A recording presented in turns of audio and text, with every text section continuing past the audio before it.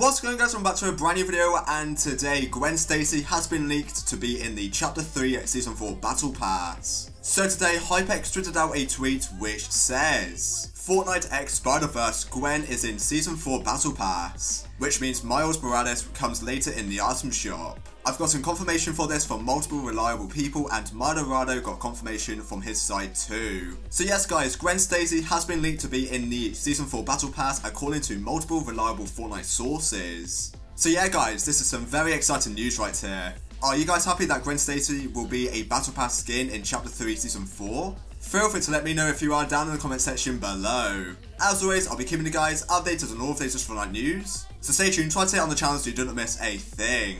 Thank you guys so much for watching the video. If you did enjoy, please drop a like and subscribe if you're new, and I'll catch you guys in a brand new video.